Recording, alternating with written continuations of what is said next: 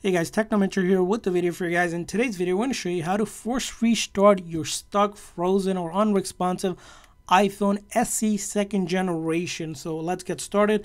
So it's going to be really simple and easy to do. First thing is we're going to locate the volume up and volume down button. We're going to quickly press and release the volume up and then quickly press and release the volume down, and then come over to this side and hold that lock or the side button until the screen goes completely black and we see the Apple logo reappear on the screen. We'll let go of that button. So I'm going to do volume up, volume down, and then I hold on to that side button just like that. Now screen will pop up to slide to power off, but you do not need to do any of that. Just wait for it to completely shut down, and then once it shuts down, it will show the Apple logo after a couple seconds, and at that time you'll let go of that side button. And you might need to do it a couple times to get the hang of it, because you need to quickly press and release the volume up and then quickly press and release the volume down before holding on to that side button.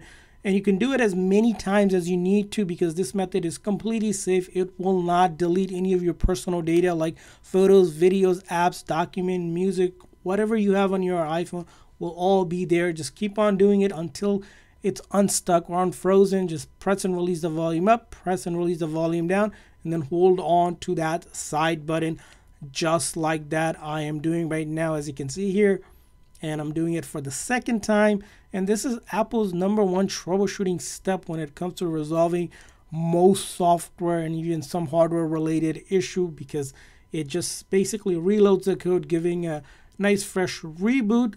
And you can keep on doing it. And I hope this video was helpful in fixing your frozen, stuck, on unresponsive iPhone SE second generation. And if this video was helpful, please do consider hitting that like and subscribe button for more tips and tricks for your iPhone and other iOS devices. See you guys next time.